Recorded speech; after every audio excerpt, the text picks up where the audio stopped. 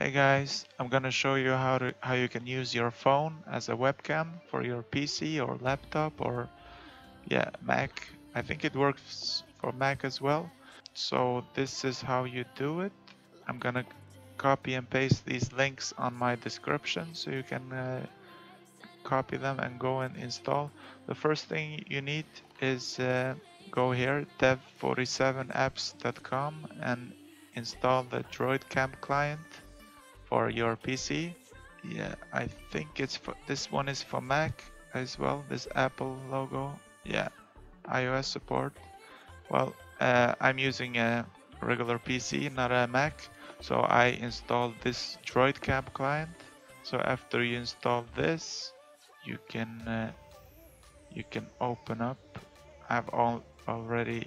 I can stop it just to show you how to install how to pair up your phone with your this DROIDCAM camp client.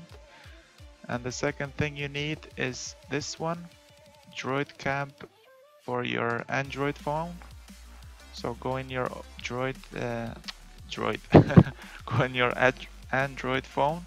I'm using Huawei, and install this DROIDCAM wireless webcam.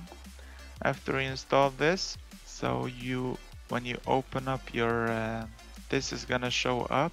I'm gonna just a moment. This picture is gonna show up in your phone. What you need to do is you need to write this IP address here. So you open up the DROIDCAM client here from your PC, or when you install it, it's gonna show up like this. You need to write the Wi-Fi IP, this one, and remember to take your,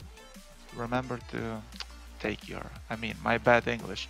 Remember to write the dot as well, like 192.168.0.105.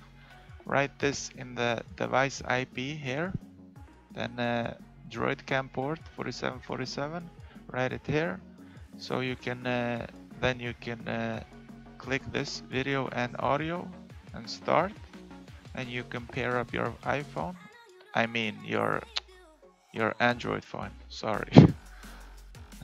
So if I click start, I've already done it. I will leave the link in the description for this site as well, but you can find it in your Play Store from your Android phone.